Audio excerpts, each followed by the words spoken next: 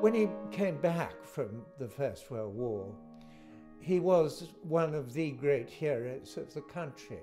I mean, in Edinburgh alone, something like 200,000 people walked round his coffin in St Giles's when he was lying in state there.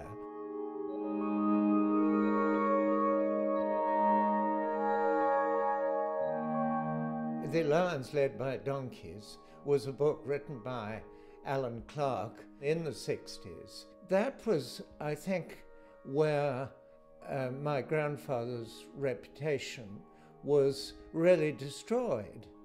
And the Lions were, of course, the British Tommies. And of course they were lions, but they certainly were not led by donkeys. The Germans were defeated in 9 consecutive battles, and the British alone took nearly 200,000 prisoners. This was, I mean, the most amazing example of military leadership. And those involved, up at the top, the people who were leaders, my God, they weren't donkeys.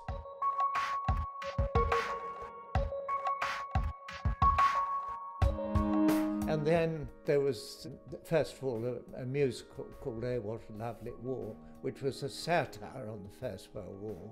And then the well-known Blackadder series.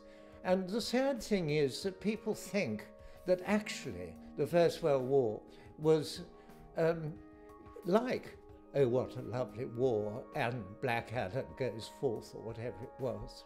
I think the other group of people one should mention are the war poets, some of whom I think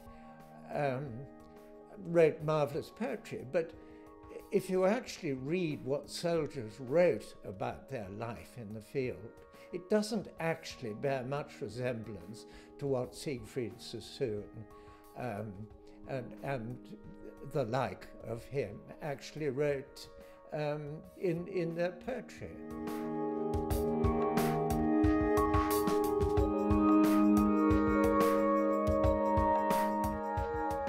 Then a military historian called John Terraine appeared, and he wrote a book about my grandfather called The Educated Soldier. And that was really the first sign of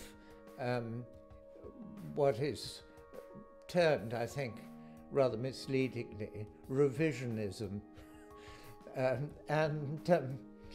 Since then, there have been a considerable number of books that do give some idea of what my grandfather and his generals and all his armies achieved in that relatively short time.